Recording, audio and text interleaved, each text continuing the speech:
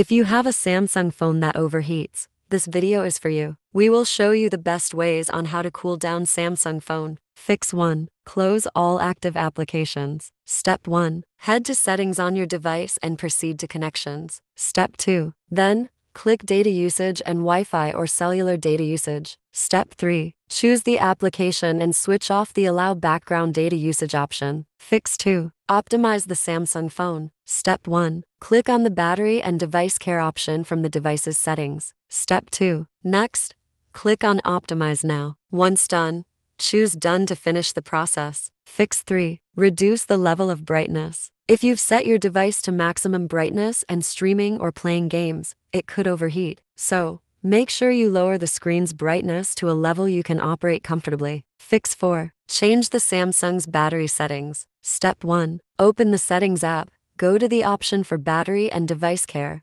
then press the Battery tab. Step 2. Click the Battery tab, then click the More Battery setting. Step 3. Switch off the fast charging option and super fast charging, and the fast wireless charging. Step 4. Change processing speed to optimized. Even though high or maximum settings will push the device to the intensive processor task, they'll lead to excessive heat, draining the battery faster. Fix 5. Check for bugs. Step 1. Switch off the Samsung device and press the power key to switch it on. Step 2. Hold the volume down button if you see the Samsung logo. Step 3. Click on the safe mode, and the device will get into the safe mode. Fix 6. Remove app permissions. Step 1. Go to your device's settings app and choose the apps option. From there, tap on the More tab at the top. Step 2. Click on Permission Manager, then choose the applications you want to deny the permissions. Step 3. Press on Don't Allow to disable the app permission. Fix 7. Update your device. Step 1. Choose Software Update in the Settings menu and click on the Download option. Step 2. Then hit the Install button to install the new software. Fix 8. Reset the Samsung phone. Step 1. Head to Settings,